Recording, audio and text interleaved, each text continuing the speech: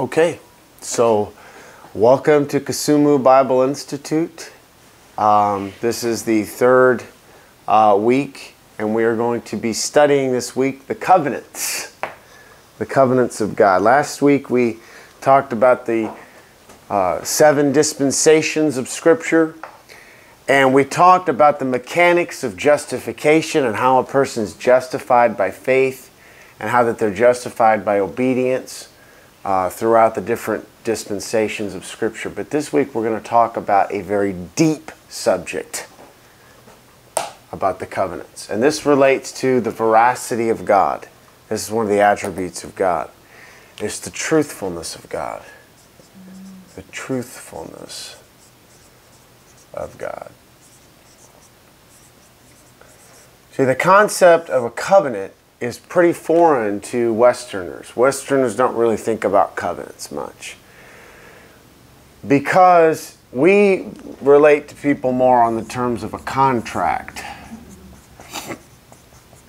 We understand what a contract means. But a contract is different from a covenant for a lot of different reasons. A contract is based upon mistrust.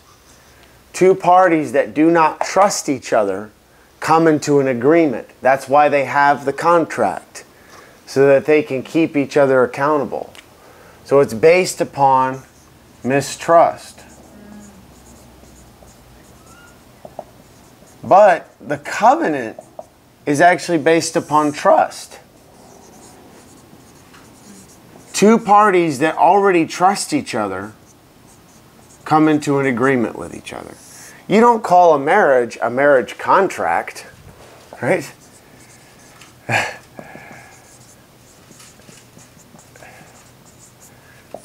It's a marriage covenant, because two parties that already trust each other are coming into an agreement with each other. And now we're living in a time and a day when there's no respect for covenant. There's no understanding of covenant, especially in the modern church. They don't even understand what the difference between the new and the old covenant is. We hear people all the time say, oh, well, you're not supposed to eat shellfish, and you're not supposed to do all these things that are under the old covenant. It's because they have no understanding of covenant. No understanding of covenant. They don't understand the different divisions.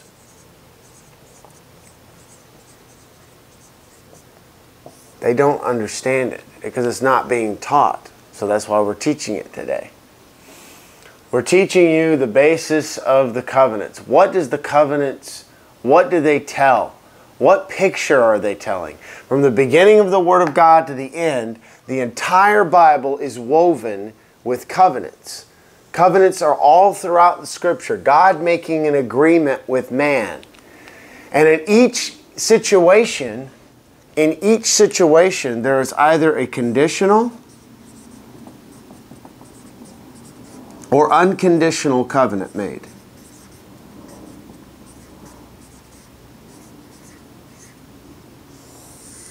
They're always either conditional or unconditional. In Psalms chapter 74, let me read it. Make sure that that's the correct one. Well, first of all, I want to read Psalm 25. This is going to be the theme scripture. Psalm 25:14.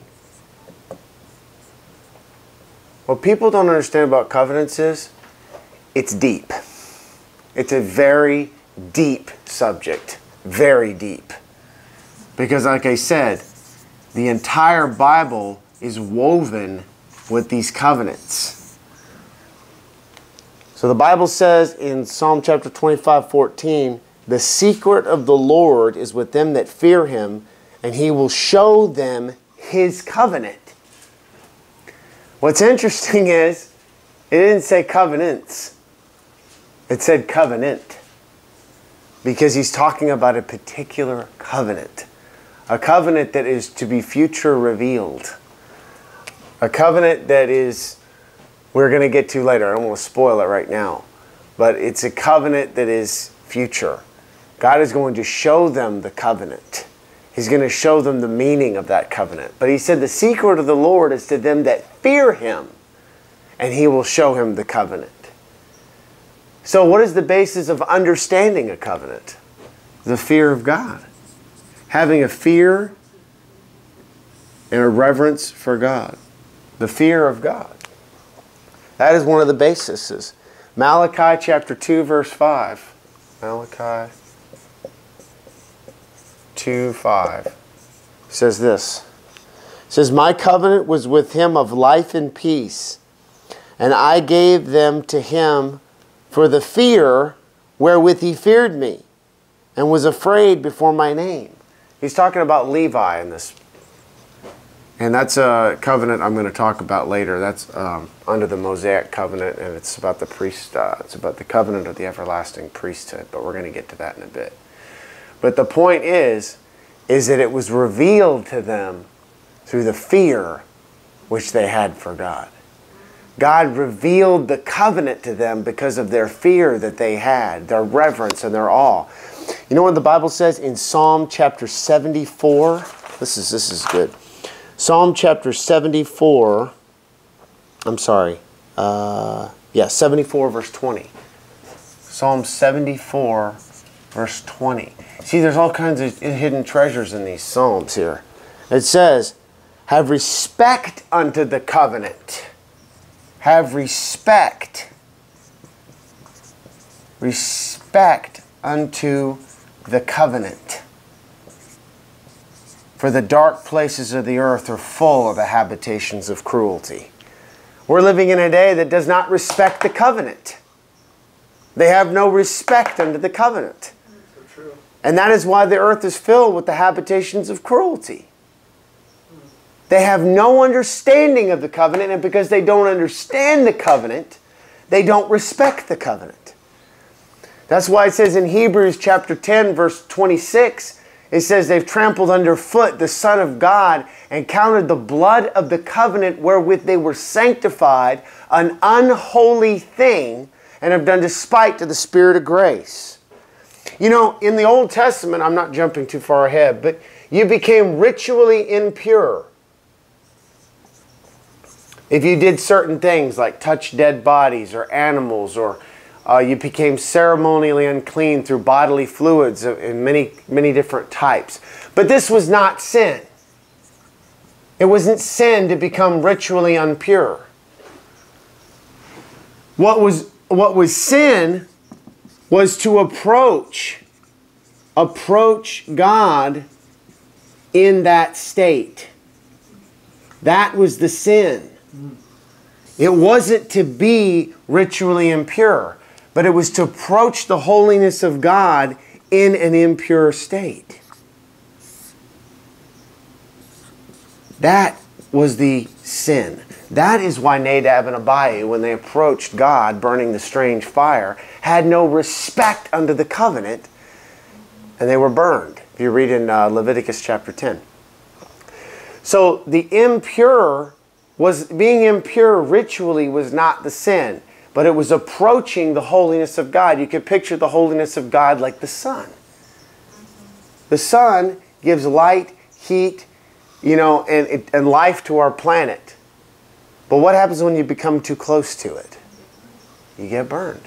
It becomes dangerous. So when you approach the holiness of God in that impure state, that was sin, because they had no respect unto the covenant. And that's the problem with our modern church. There's no respect for the covenant because they don't understand it. They don't understand. There's no more majesty. There's no more reverence for these things. They don't revere the power of the covenant, the everlasting covenants that God made. So first we're going to start off with the first covenant. We're going to start with the first covenant. There's 7 covenants. Imagine that, right? Mm-hmm. The Edenic covenant. The Edenic covenant. The first covenant that God made with man. Now we're not going to go into the eternal past and talk about, did God make a covenant with the angels, and did God make a covenant with others before this? We're not going to talk about that because we don't have any info on that. We're talking about the covenants that God made with man in the creation The Bible is the story of man's redemption. It's not the story of everything. So when you read the Bible and you don't get the answers to all scientific questions and where did the dinosaurs come from and all that, it's not important, because the Bible is the story of man's redemption. It's a story about how man is restored into fellowship with God. So it doesn't give us all answers to all these things. So the Edenic covenant was the first covenant God made, and it was a conditional covenant. Conditional covenant. God made a conditional covenant with Adam and Eve in the Garden of Eden. That's where you get the word Edenic. In the Garden of Eden. And all they had to do was obey God and not do one thing, which we talked about last week, was to eat of that one tree. It was a condition. The condition of this covenant is you will have life, you will have peace, you will have happiness, you will have blessing, you will have my fellowship. We'll walk together in perfect harmony. The only condition that I have for you is don't eat of that one tree. That's it. And of course, man in his rebellion and failure and failed. He failed that covenant. But I'm going to get to this later. That covenant was not disannulled, because God's going to keep that into the covenant. I'm going to get to that. I'm going to get to that later. I'm going to get to that later. Man failed his end of the covenant, but I'm going to get back to that. The next covenant we're going to talk about, I'm going to go a little quicker on these first two. The Adamic covenant. God's covenant with Adam. Now, this was, I like to call this the covenant of the curse. This was an unconditional covenant.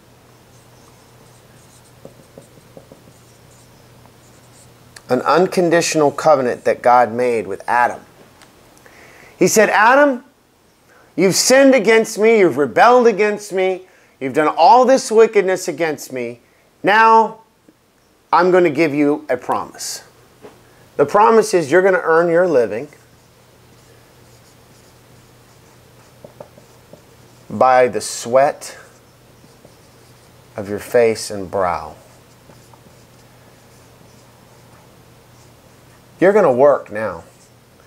You're not going to get a garden that's all taken care of and that's all you have to do is sit around and eat fruit all day. Now you're going to pick up that plow and you're going to start working. And you know another thing? The ground's not even going to yield its strength anymore. I'm going to curse the ground. And you know what, Eve? Because you listen to that serpent, I'm going to give you another promise. When you bear children, it's going to hurt.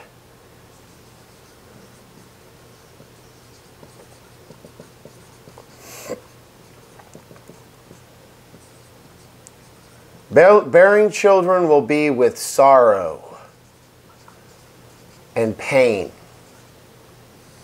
You're going to bear your children with sorrow and pain, Eve. These are the promises that I'm making unto you under the Adamic covenant. I'm making promises unto you. And these are unconditional. It means you don't have to do anything. You don't have to do anything. I just promise you that you're going to have to work now, and that when you bring forth children, it's going to be in sorrow and pain because of your rebellion and your sin, because you broke that covenant. It was an unconditional promise that God made upon Adam and Eve. It wasn't based on conditions. They didn't have to do anything to get those rewards. They've already earned that because they broke that first covenant. So God made them another promise. And that promise was that now the earth is not going to be like it was before, because now sin has entered into the world. And death by sin. And it outlines that in Romans 5. But I'm going to go, a lot of people don't add these into the main covenants, but they're very important because it gives the basis of the other covenants. It's kind of a foundation. The next major covenant is the Noahic covenant. God's covenant with Noah. And this was another unconditional covenant.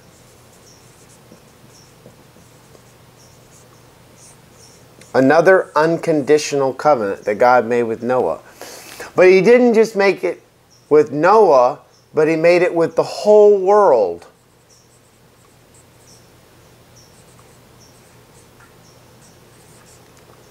And I want to go back to this. God put a token on these covenants. God puts a token on these unconditional covenants. It's interesting. I even put a token on the conditional covenant. Well, the tokens that he gives, first of all, we're talking about the Noahic covenant, the rainbow. Remember last week, the token? God would give a token on these covenants. This was the token that God gave them. That token was the rainbow. And we're going to get to the other tokens later, but these are the signs and the promises of their fulfillment. But this was an unconditional covenant to the whole world, the whole earth. He said, I established my covenant with you. Genesis chapter 9. God institutes capital punishment, like I said last week. Why is that? Because the earth had already corrupted itself and become violent and wicked, and God had to judge it. So now God, in the human government dispensation, we're not outlining them by human government, now we're outlining them by covenant. God gives them that capital punishment so that they can keep the peace and the order so that it doesn't become out of control like it did before. But God makes a covenant with the whole world that he would never flood the earth again with water. Never again. Never again would he flood the earth with water. God gave man the earth. God gave man the water as a flood. God gave man the wind of the Holy Spirit. He gives him the fire of judgment. Earth, water, wind, and fire. Cool. You can see. The first tokens? Okay, the token here was life. Oh, the token here was the fact that the day you eat of it, you shall surely die. So death was the token of that covenant. The day you eat of that, you shall surely die. He told them, the day you eat, you shall surely die. Over here, the token of that covenant was the fact that they were going to live forever in peace. They had an eternal. They were never going to die. They didn't have to die because sin had not entered into the world. And so here, the day they eat of it, they're going to die. Its death had now entered into the world. So these are, and you're going to see why are these right next to each other? Because it's a contrast. Something happened here that we'll never even fully understand until we get into eternity. We don't even realize what happened there. We can't even come to grips with it. That's what you were trying to figure out. It's so deep. It's so deep that these first 3 chapters of Genesis, more happened there than happened anywhere in the Bible, even outside probably even the cross.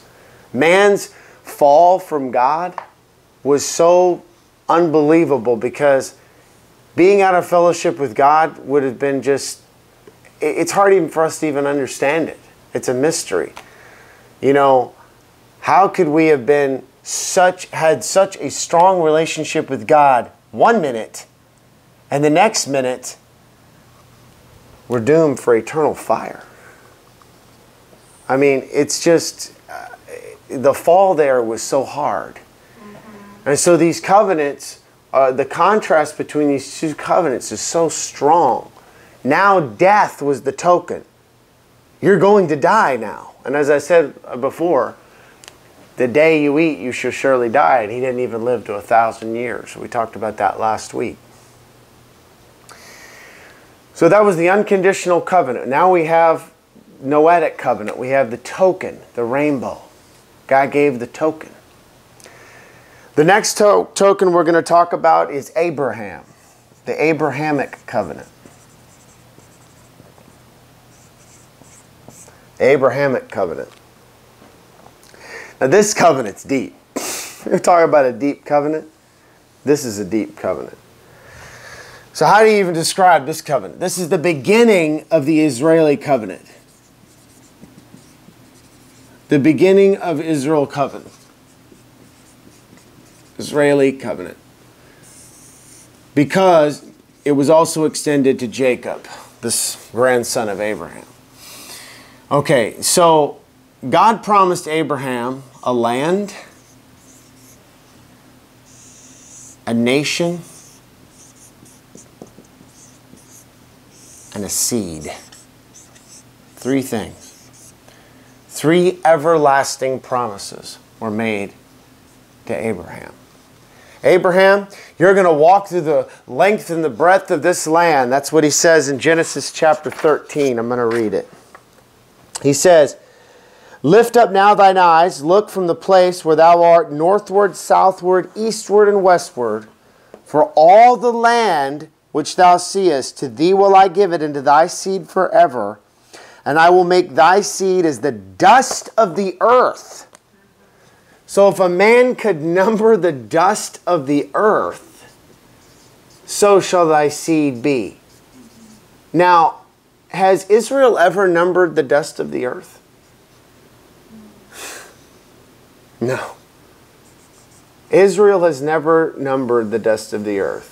So has that covenant fully been fulfilled? No. And we're going to get to that later. So the land covenant. God gave them the land from the river of Egypt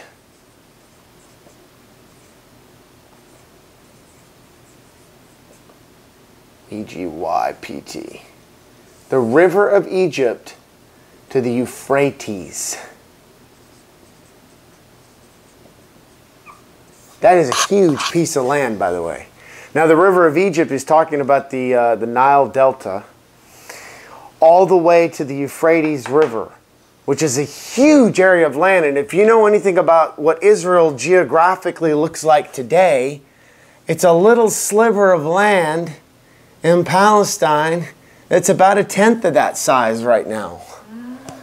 It doesn't incorporate any of the land of Jordan, any of the land of Iraq or Syria or the Sinai Peninsula or any of that. That whole area is small compared to what God has promised them. So that promise has not yet been fulfilled. Has not yet been fulfilled. That's an unfulfilled promise. But it doesn't mean that God lies, because God is not a man that he should lie. Neither is he the son of man that he must repent. It says there in Numbers. I always love that verse. Numbers chapter 23. God promises that he will not lie. God will not lie to Abraham. Someday Israel will have this entire land. This entire land for an everlasting possession. You know what's interesting? If you look at the dimensions of the new Jerusalem, it's almost about this size or even bigger. The dimensions of the new Jerusalem, 1,500 miles by 1,500 miles by 1,500 miles. It's actually high. It's 1,500 miles high, 1,500 miles wide, or 1,500 miles long. It says 12,000 furlongs, and a furlong is 1/8 of a mile, which is about 1,500 miles.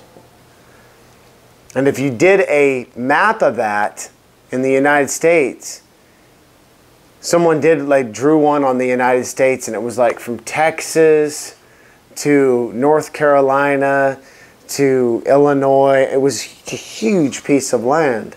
And this is all going to be the new Jerusalem. The new Jerusalem. But that's part of the covenant. And then he promised them a seed. And we read that last week in Galatians chapter 3 and 19. He said, not unto seeds as of many, but unto thy seed,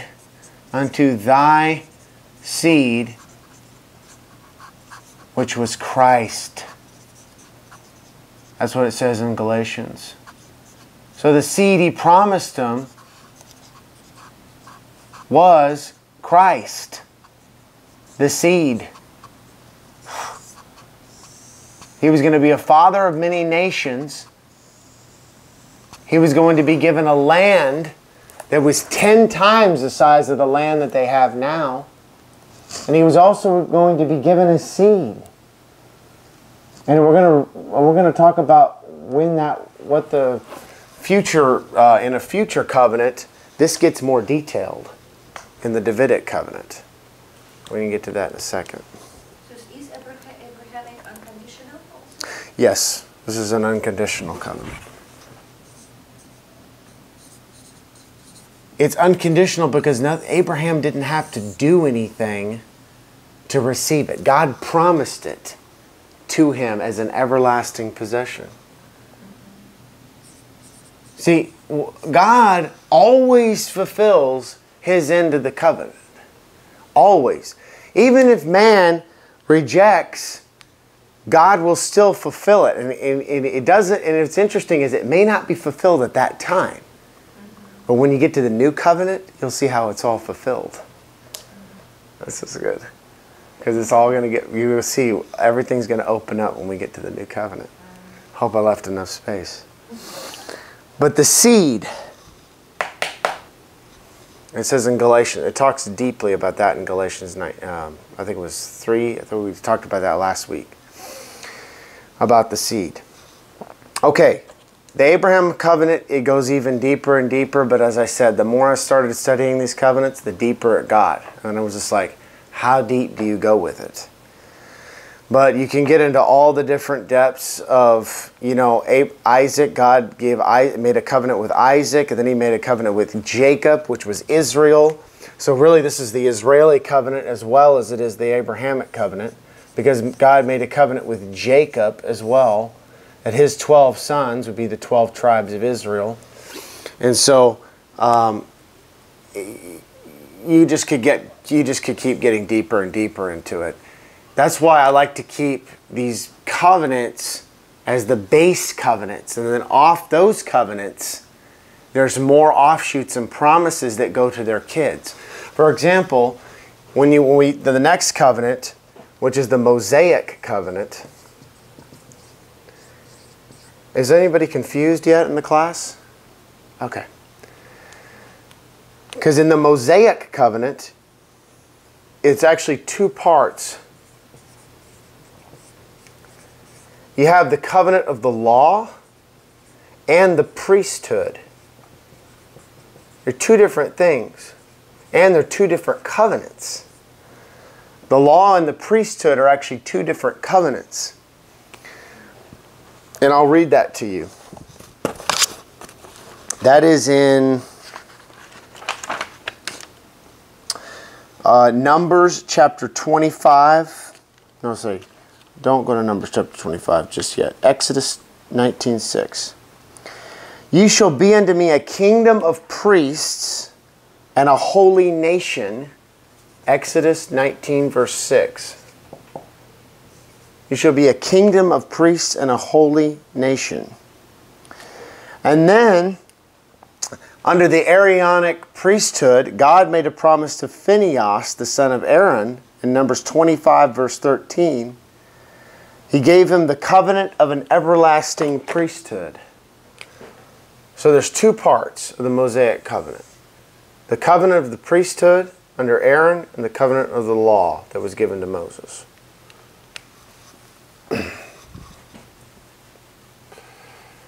Law and priesthood. And this was a covenant that God gave to him on Mount Sinai. It's also called the Sinaitic covenant and all this, different names for it. People call it all kinds of different names. But it's important to note that when someone says the Old Testament, it's really the Old Covenant. The word testament and covenant are synonymous. It means they mean the same thing. Old Covenant. But really, I like to call it the Old Covenants, because there's actually many old covenants in the Old Testament. It's like I said, the whole Old Testament is woven with these different covenants. You can see it's not just one covenant that God made that's called the Old Covenant. There's all kinds of different ones that all kind of follow the same line with different people. Noah, Adam, the Edenic covenant, Abraham. But you're going to see in the end here how it all comes together. Now God gave Abraham the token of his covenant was circumcision. Circumcision. circumcision. We're not going to get into all the details of it, but basically it was the cutting away of the flesh. Every male was circumcised on the 8th day. And it was a token that preceded the law. So it didn't even come from Moses. This was the circumcision did not come from Moses. It was actually something that God had instituted nearly 1,000 years earlier. So this was the token of the Abrahamic covenant. The token was the rainbow. The token was death. And now God gave them the token of, can anyone guess? The Sabbath. The Sabbath day was the token. And all these things point to Christ. All of it points to Christ. You know, the Sabbath day being the day of rest. Christ is our rest. You can go into all the studies of it. You know, but God gave them that day that they had to keep. It was a special, holy day. And it symbolized the rest, the future rest that we were going to receive under the new covenant. So God gave them the Sabbath day as the token of this covenant. We're not going to go into all the different laws. There was 240 something ceremonial laws that they had to keep, and there was like 370 something different moral laws that they had to keep. There was 613 total different commandments that had to be kept under this covenant. And this was a conditional covenant.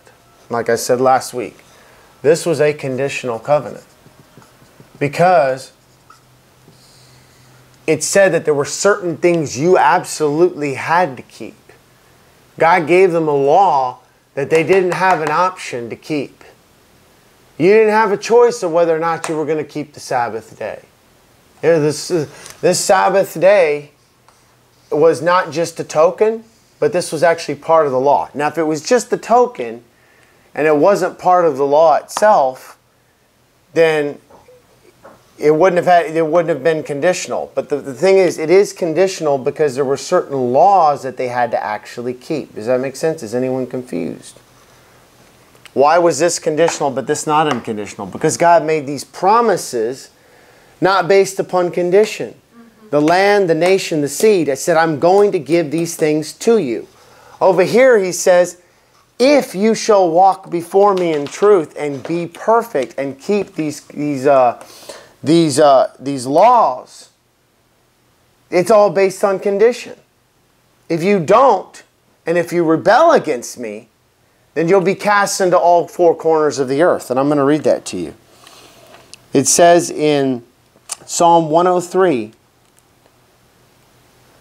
Psalm 103:18, the mercy of the Lord is from everlasting to everlasting upon them that fear Him, and His righteousness unto children's children.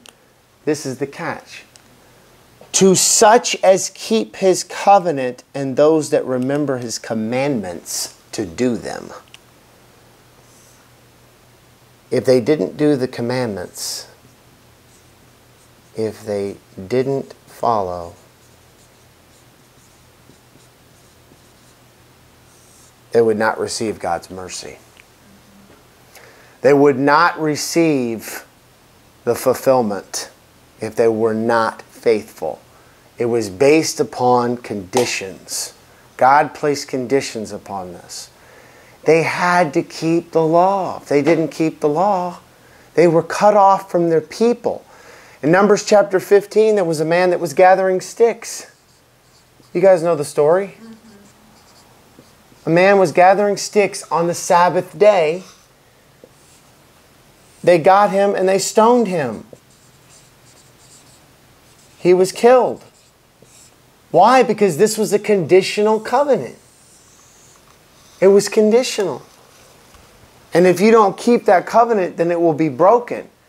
But this is a really good verse. I'm going to read this to you.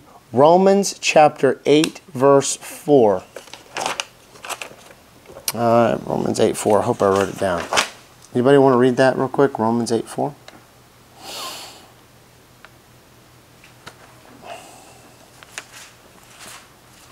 Oh, 8:3.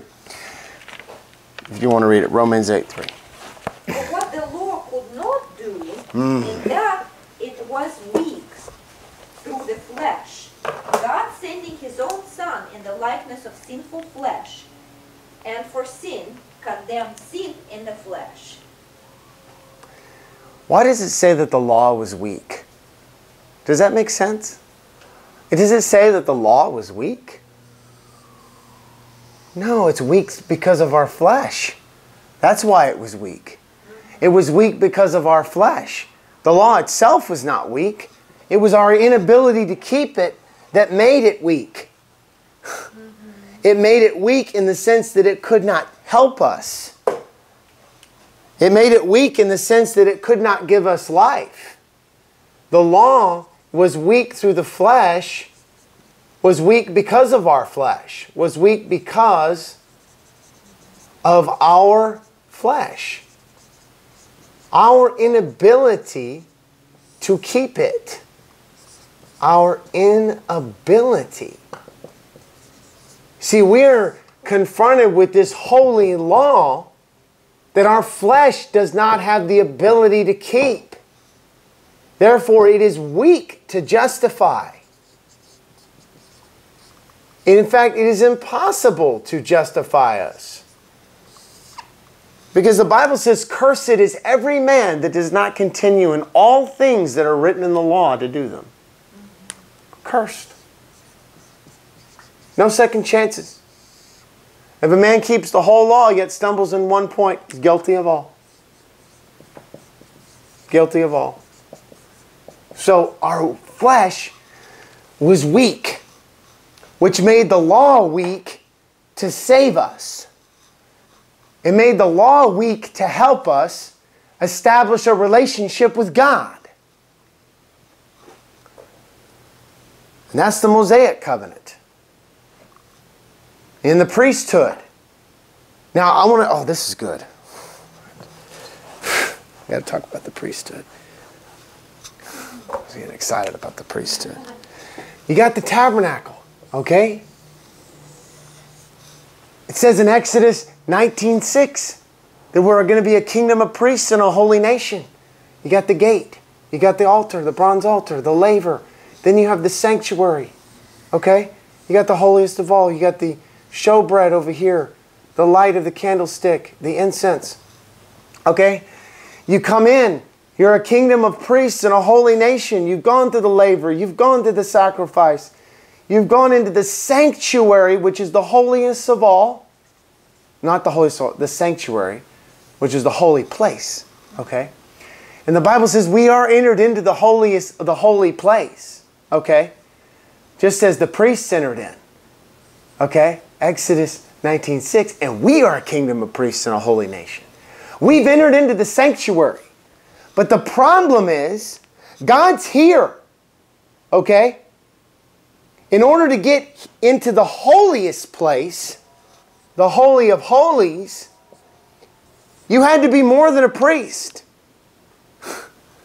A priest couldn't get into here. He could only get into here. But God's presence dwelt behind the veil. Okay? Even a Levite priest could never get in there. Even a Levite priest who was after the order of Kohath, okay, who had access to the priesthood, was within the age of the priesthood, offered all the correct sacrifices, went through all the correct washings, made it into here, could never get into here. And if he ever did, he'd die instantly. So even a priest could not get into here. That's why we have a great high priest, which is passed into the heavenlies. Okay? Now to appear in the presence of God for us.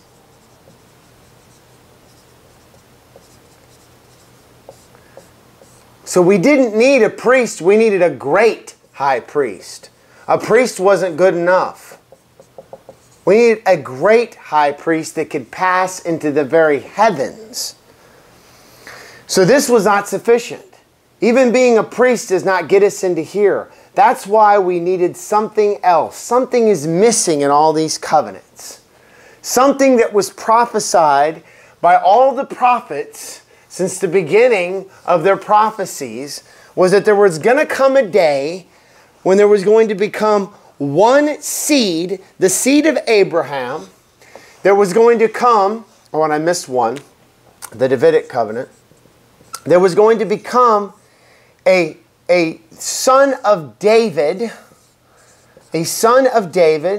who was going to sit on his throne, according to Psalm chapter 89, of the fruit of thy body will I sit upon thy throne.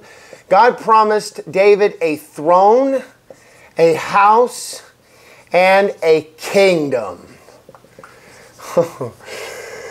See, all the promises are adding up. See how they're adding up? A land, a nation, a seed, a throne, a house, and a kingdom. A house for your seed to dwell. A throne for your nation. A kingdom for your land. All the pieces are coming together. He keeps adding pieces to it. He keeps adding the pieces that we need. The whole earth is going to be overspread with the glory of the Lord as the waters cover the sea. Oh man, the Mosaic law. The law was going to be fulfilled in Him. It's going to be fulfilled in Christ. He was going to keep all the precepts. He was going to be the faithful Israelite. The faithful Israelite that could keep the law in all of its entirety. And when He died on the cross, He said, "It is finished. It is finished." A lot of things were finished, but the one thing was finished was the keeping of the law. He kept the law in all the points that it needed to be kept to satisfy God. He also made an end of sin and brought in everlasting righteousness according to Daniel chapter 9 verse 27. 70 weeks is given. I'm going to go into that in a bit. Just one second. I'm trying to slow down. But the point is, all these things are being culminated and fulfilled in this new covenant. The new covenant. So that's the Davidic covenant. I don't want to scratch it out. But then you have the new covenant. Jeremiah chapter 31, the prophet says this. He said, "Behold, the days are coming when I will make a new covenant with the house of Israel and with the house of Judah."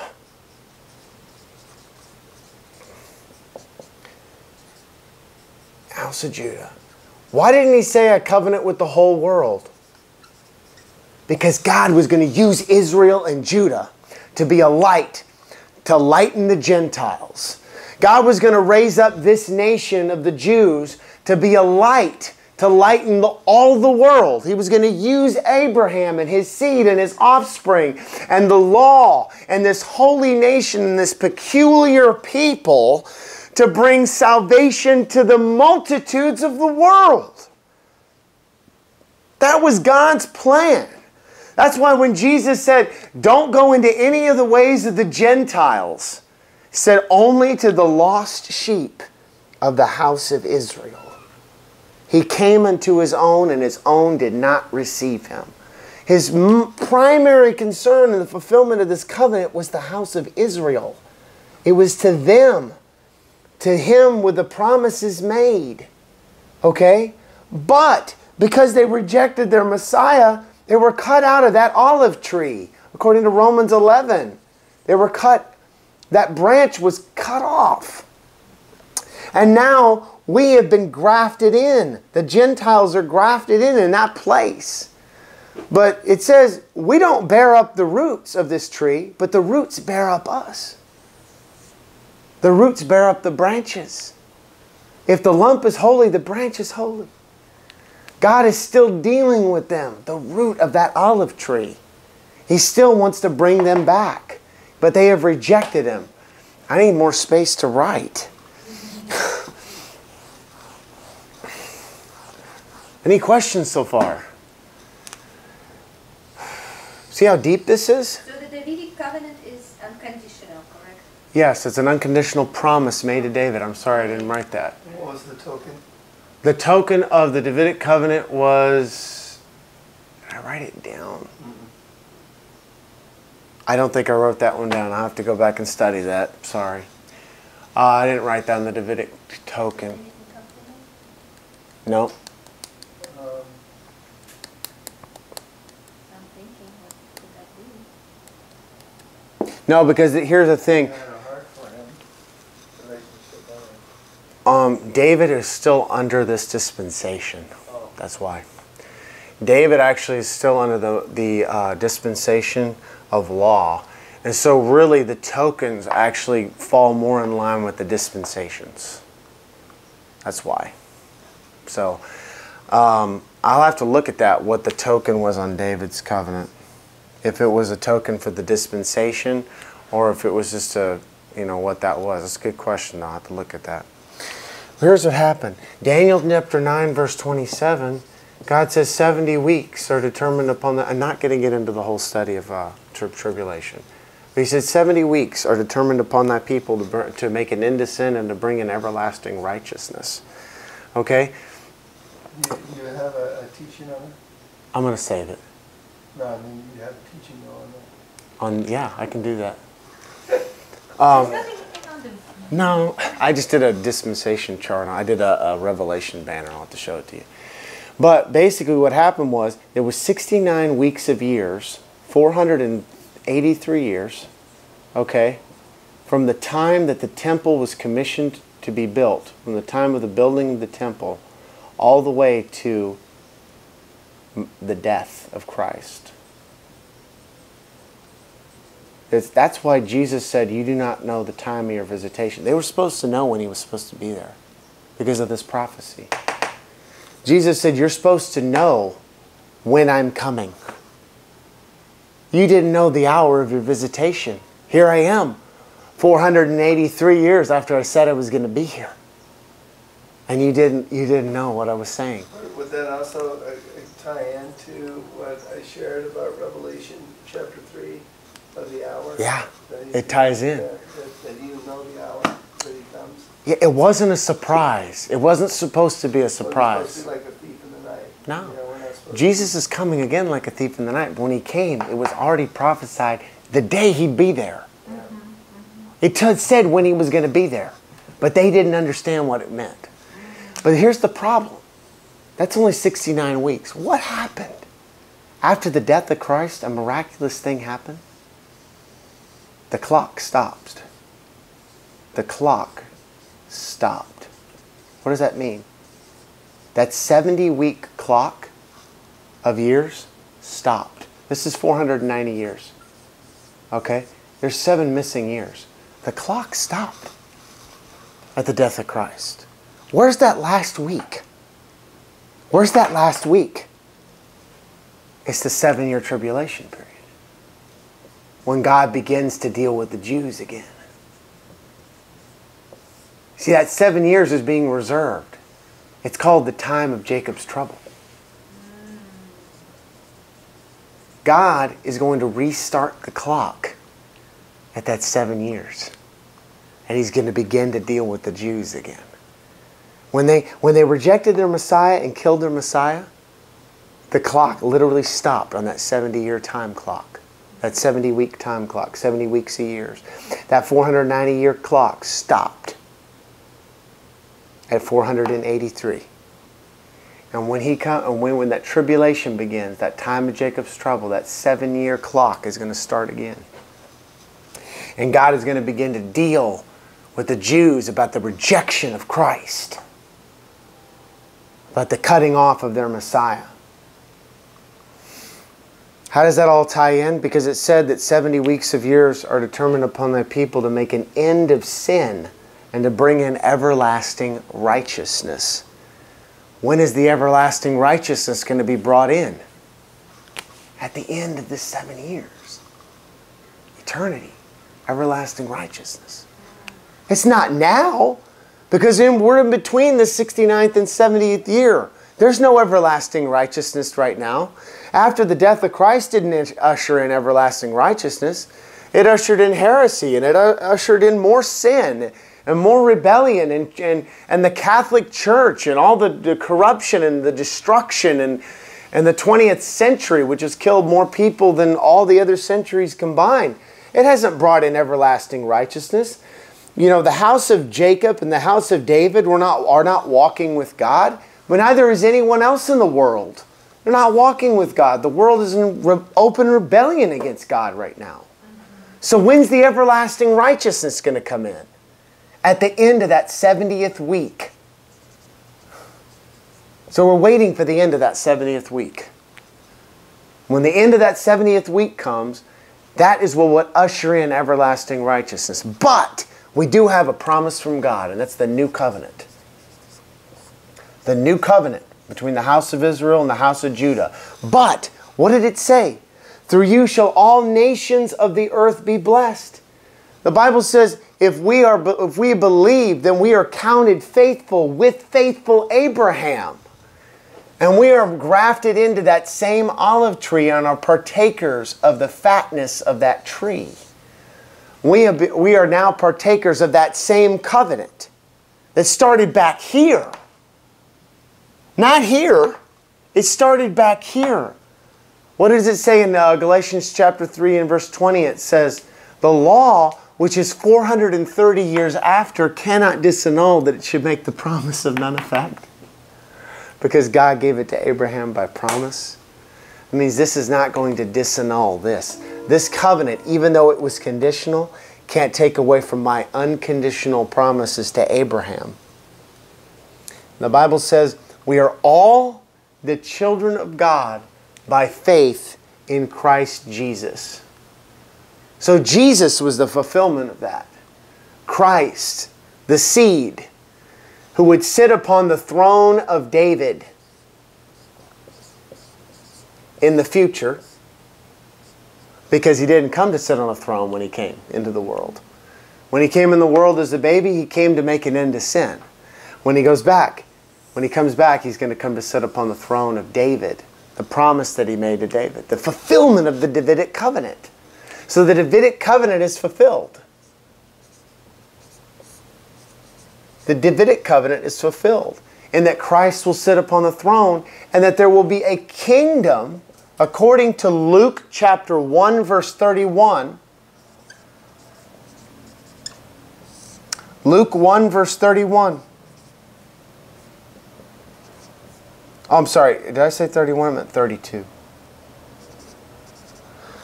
Luke 1 verse 32. I love this passage of Scripture. Sorry, I'm going probably too long, but this is just too deep. He shall be great, he shall be called the Son of the Highest, and the Lord God shall give unto him the throne of his father David, and he shall reign over the house of Jacob forever, and his kingdom there shall be no end. His kingdom shall have no end. And this is the stone that is cut out without hands, and that's in Daniel, that breaks down. And if you want to get into, I'm not going to get into all that. But there's another statue, Babylon, Persia, Greece, Rome, and the feet that broke off into the 10 kingdoms. But also it says there was a stone cut out of the mountain made without hands, and it came and break that statue into pieces. And that is the stone, the sure stone, the prophesied stone. Christ, the Bible says that rock that followed him was Christ. Christ is a stone. So the fulfillment is the throne and the kingdom, the Davidic covenant. But God also is fulfilling this seed. Just like it says, he shall reign over the house of Jacob. Why did he mention Jacob? Why did he say Jacob? Why didn't he say that the house of David? Well, he said he will be given the throne of David, but it also says he's going to reign over the house of Jacob. And if we're partakers of this promise that God made, this unconditional promise that God made to Abraham, which we are now grafted into, then we are sons and daughters of God and are partakers of this promise. This same promise. And we are going to dwell in this kingdom. Because Christ in the new covenant Because of Christ and the new covenant. Look what it says in Hebrews chapter 10. I love Hebrews. Hebrews is it's too thick, too deep. He says in Psalm 89:29, his seed shall endure forever. His throne is the days of heaven. So that throne, it's an eternal throne. I'm getting to Adam, and this is where it's really going to get good.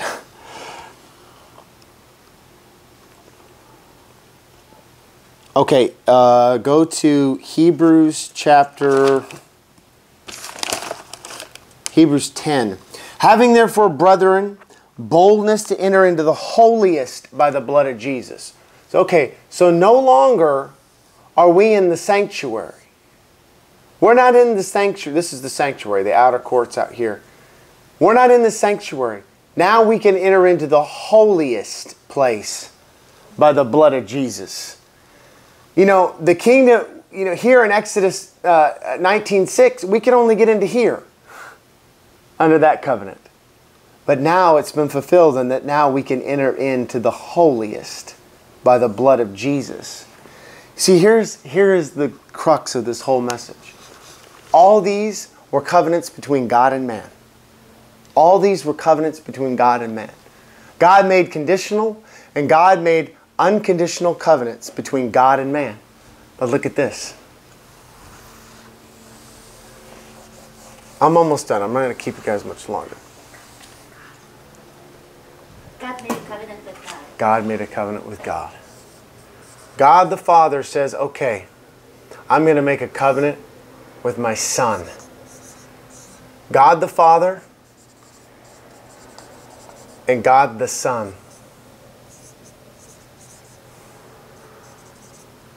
God the Father and God the Son enter into a covenant. It is an everlasting, unconditional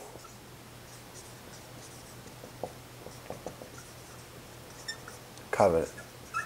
I promise to send Christ to be the Savior of the world. The Father sent the Son to be the Savior of the world.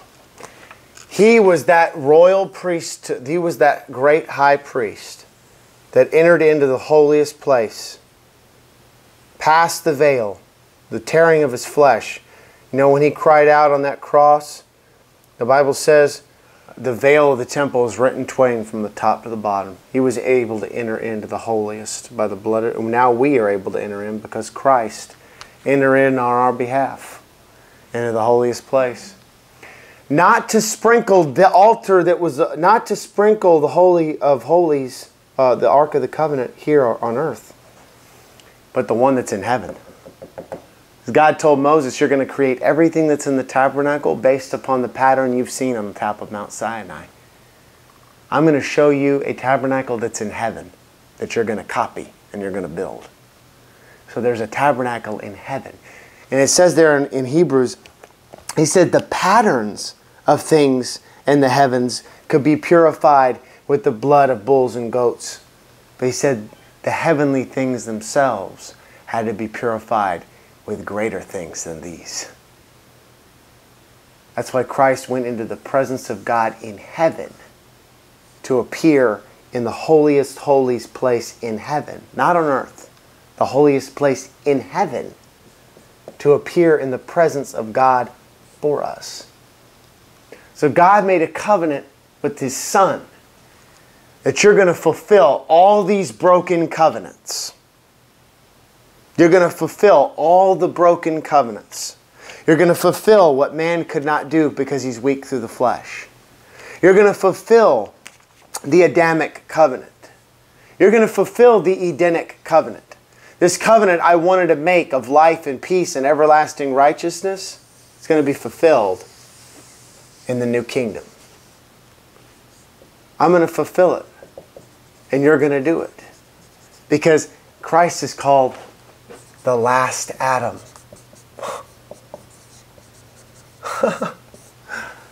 It's called the last Adam. Why? Because He did what Adam could not do. He was obedient where Adam failed. He was obedient where Adam fell. He fell at this tree of knowledge of good and evil. Now he's going to bring men to the tree of life, into the everlasting kingdom, which is going to be like Eden. That's why he's called the last Adam. He's going to fulfill every mistake that everyone has ever made.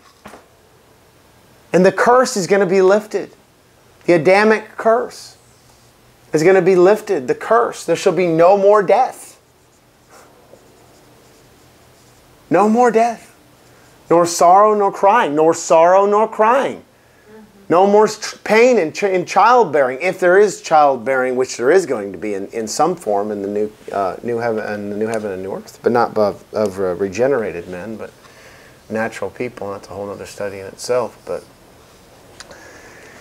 those that are been redeemed and you know have received the resurrected bodies are not going to have children, but there's going to be people that are not in resurrected bodies that are going to be reproducing. That's another study. It's just, you know, it's a whole thing in itself. It goes into like Revelation and stuff, but the whole point was God cannot lie and God cannot break the covenant with himself. I've sworn with myself in my holiness. It said by two immutable things in which God could not lie, his word and his oath. We might have strong consolation. We can trust God. This is the veracity of God because it's a covenant between God and God. It's not a covenant between man and man, God and man. All these other covenants were weak because of man's inabilities. Now these covenants, these unconditional covenants, weren't necessarily weak in the sense that God wasn't keeping his end of the bargain. But there were times where people like Jacob sinned, and you know, when his sons sinned, when they went out and killed all the people, slew the people that raped their daughter, their sister. There's all kinds of different instances where people sinned and fell and transgressed and couldn't keep the precepts and the righteousness. But God ushered it all in through the everlasting, unconditional new covenant. The covenant between God and his Son. And that covenant, that is the one that I'm trusting in. That's the one I trust. The covenant between God and God. The covenant that brings us into the holiest place. Where we could only get here, but now we can get here.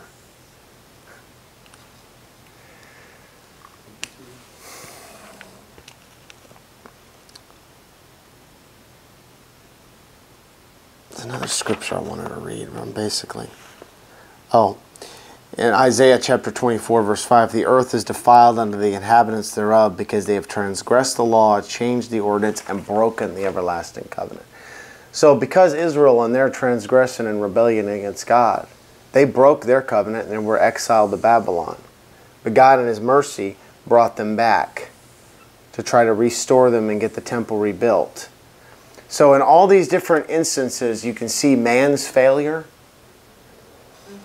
and all culminated in this one everlasting covenant that God restores them. Any questions?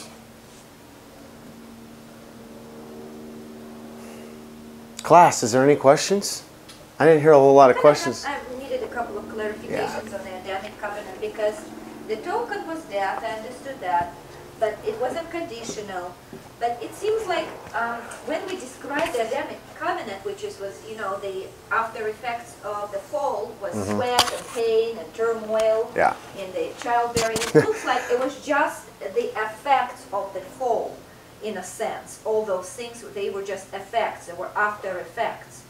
But what I'm trying to say is, I cannot grasp the how Jesus fulfilled the covenant in all of this. It was a promise. It was an oath. No. I thought it was conditional because he said don't eat of the tree. That was the Edenic. Oh, she's talking about the Adamic, because I'm saying Oh, what is the covenant? But God, yes, God promised them the sweat and the pain Yeah. and the sorrow, but it seems like it would happen anyway because they were just after effects, natural after effects of the fall. It seems like they would happen anyway. It was really, it was But then he gave the seed.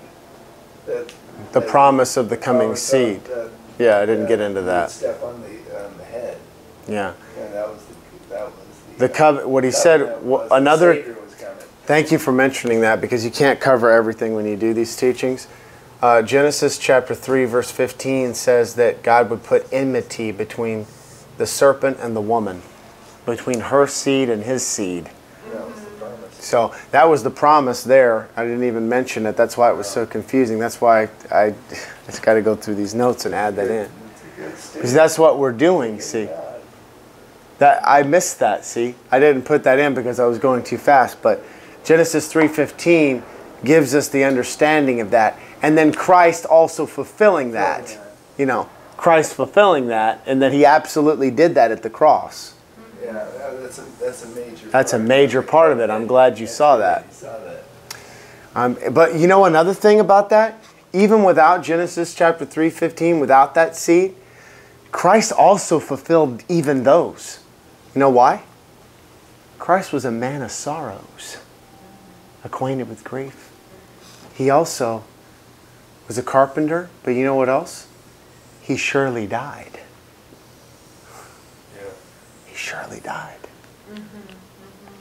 So it just all fits in. It all fits in. He said, the day you eat, you shall surely die. Christ said, okay, I'll surely die. So basically the Adamic covenant is fulfilled, correct? Completely fulfilled. Oh yeah, the seed.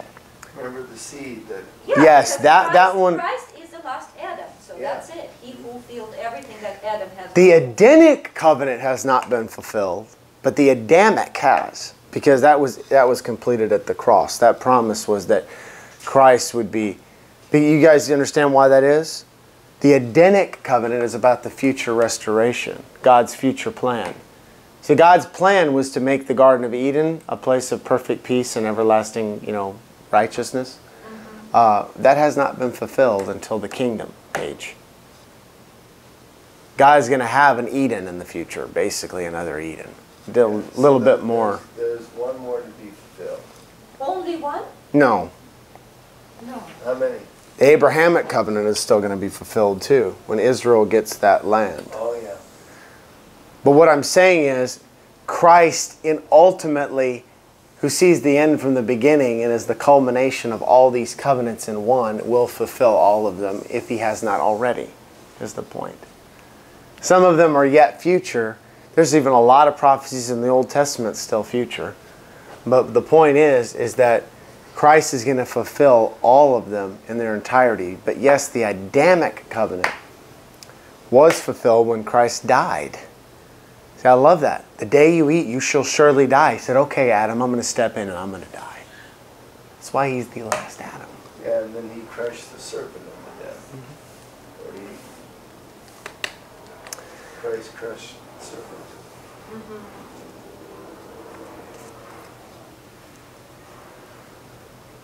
What else? Any other questions I can add to the notes?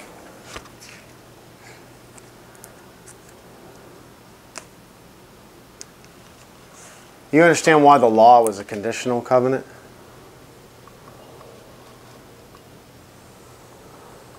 Yeah, you have to do all the sacrifices. Yeah, the Yes. sacrifices and the precepts.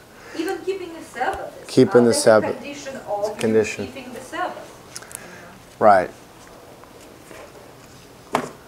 Which basically that was introduced to the Adamic through God killing Yeah. the death.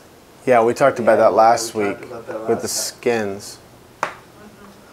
When you understand the covenants, you start understanding how deep it gets. It just keeps getting deep. Like you could even get deeper. I didn't talk about Phinehas and the priesthood and how he slew Cosbi and Selu. And God made a covenant with him. And God used Aaron, the high priest, and made a covenant with his sons. And God made a covenant with Levi. That Levi would bear the priesthood because it was supposed to be the firstborn. It was supposed to be every firstborn male was supposed to be consecrated wholly to the Lord. They were supposed to be the priesthood. They were supposed to do the ordinances. But God chose one tribe, Levi, to bear the priesthood, to bear the responsibilities instead of the firstborn. And so it just goes deep. Like I said, it goes Abraham, Isaac, Jacob, and all those, covenants were made. But these are the root covenants. The root covenants, where everything comes from.